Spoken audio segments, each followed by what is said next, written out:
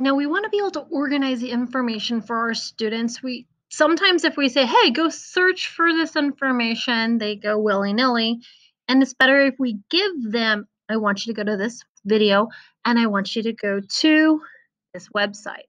So we're going to make a multimedia text set. So I'm going to type multimedia text set. And I'm going to make this into a title, and I want to align it. Very much like Microsoft Word, correct? Well, I want to insert. So I'm going to look for the insert button, and I want to insert a table. When I select the table, I am going to select a 2 by 4. And now I'm going to name it. I'm going to call this a resource, and I want this to be student notes. And I could come here and grab this line and move it over.